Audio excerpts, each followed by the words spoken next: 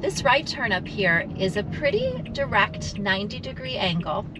And let's see how much I have to turn the steering wheel.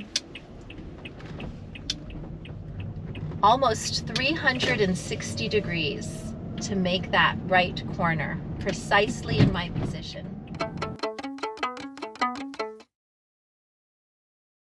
Hey, this is Jacqueline, and I'm happy to be back as your driving teacher today. Today we're going to spend some time thinking about how to steer properly. And we're going to talk about our arm position so that we can hold the steering wheel and steer properly. We're going to be talking about how we move our hands to rotate the wheel. And we're going to be talking about how we let the steering wheel do its own work and return back to center. So the first thing I want to talk about is how to position your chair so that you're super comfortable. If you were too close to the steering wheel, like this, it would be hard for you to move the steering wheel because your arms would feel really tight and bound. And if you're too far away from the steering wheel, then you feel like you have to really stretch to make any movements, and that could feel weird too. So I want to encourage you to find that sweet spot where you're close enough that you can hold onto the steering wheel comfortably at 9 and 3.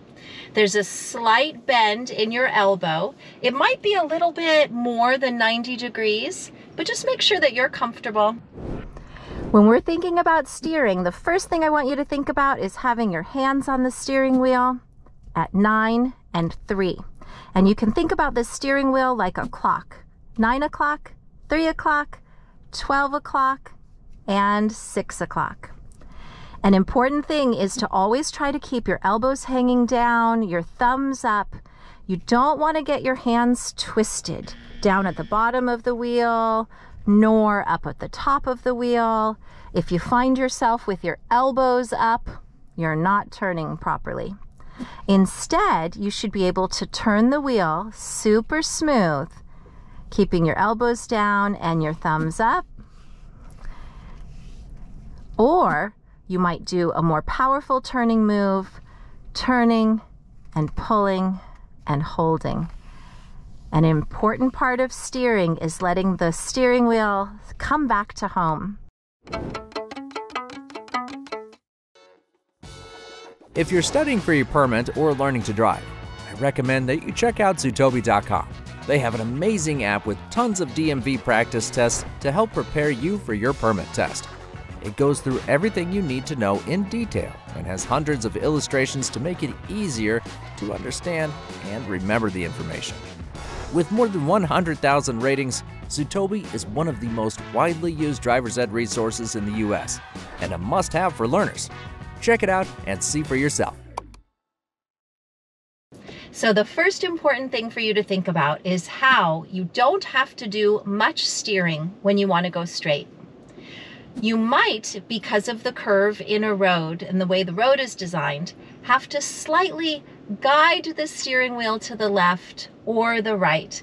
Imagine if there's a pothole or if your road is on a hill and there's a slight decline to one side or the other. In that case, you're doing guiding, not necessarily too much work. So just think about it as being relaxed and letting the car guide you forward and let the steering wheel do its work. But if you're going to make any curves in the road or any turns, you're going to have to learn just exactly how much you want to turn the steering wheel. So to talk about how much to turn the steering wheel, I want to think about the steering wheel in two different ways. First, I want to think about it as a circle, 360 degrees. There are times when you might turn the steering wheel 90 degrees to the left or 90 degrees to the right. There are other times where you might turn the steering wheel 180 degrees to the left or 180 degrees to the right. And then there are times when you might turn the steering wheel 360 degrees to the left or 360 degrees to the right. That sounds a little technical when we're sitting on the side of the road or you're sitting at home thinking about driving. But once you get out on the road and you realize that each corner is going to have its own unique angle and that you're going to have to get to know your steering wheel to know how much you should turn, you're going to realize that it really is important to know. Sometimes you'll do a little bit of a turn, sometimes you'll do a lot, sometimes you'll do more. Let's see how that looks when we're out on the road.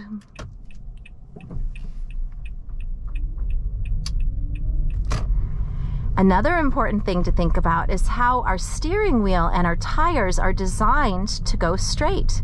So we hardly have to hold the wheel. We can just gently guide the wheel, unless we're making a turn.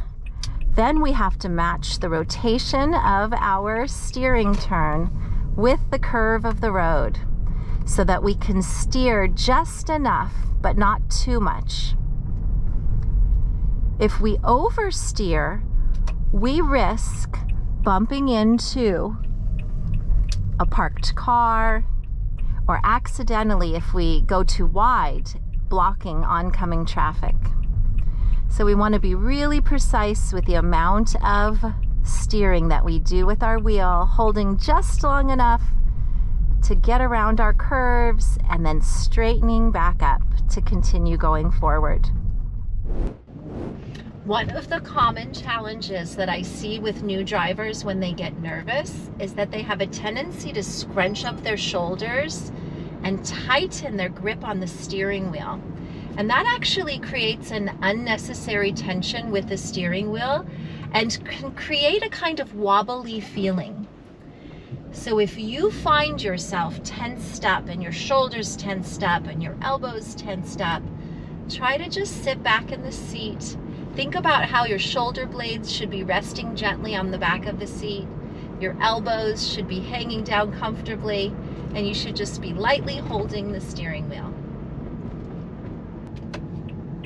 This right turn up here is a pretty direct 90-degree angle. And let's see how much I have to turn the steering wheel. Almost 360 degrees to make that right corner precisely in my position. This left turn is also 90 degrees.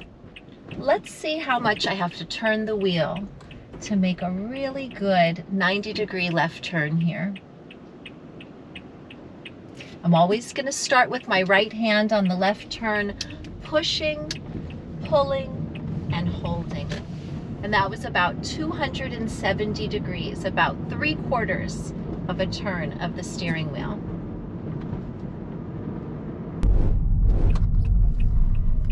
For this right turn, I'm going to hold the steering wheel to the right and then turn just a little bit more as I finish my turn before gently releasing so that the steering wheel can go straight again.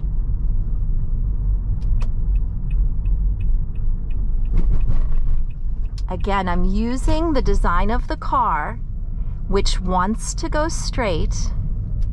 I'm making the slightest curves that are necessary to get me around the corner.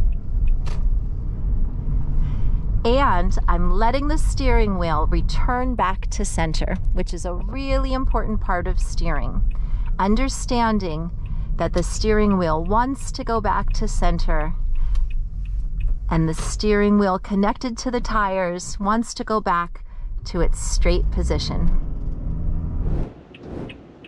The dotted lines on the ground ahead of me and the stamps are going to help me so that when I'm guiding my steering, I really have some focus on where I need to end up, and that's helpful. Remember that you're not in this alone. The traffic engineers have done a lot of work to paint the roads, to help line up your tires and just help you take the guesswork out of how much you have to steer. And all along this road, I'm tracking the yellow line to the left. I'm guiding the wheel so that I stay centered above the stamps.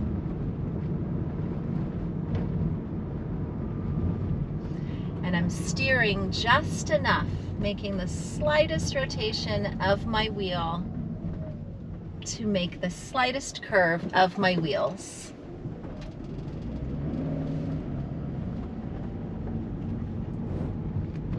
Now, if you get the chance to drive an older car where the steering isn't as smooth, of course you're going to have to do more work. It might take a little bit more muscle power to get the steering wheel to turn, but you'll use the same idea and understanding about the steering wheel as a circle, thinking about the degrees of turn that match the road conditions, and also think about your guiding hands sitting in the 9 and 3 o'clock position. And now we are going to turn into a parking spot. And I hope that you feel a little bit more comfortable thinking about the steering wheel as a 360-degree circle or as a clock, understanding that every movement has to be precise and match the requirements of the turn you're going to take. And remember that you want to keep your elbows down and your thumbs up as you turn the wheel, so that when you release the wheel back to center, you can be ready to continue going straight. Thanks a lot. Have a great rest of the day.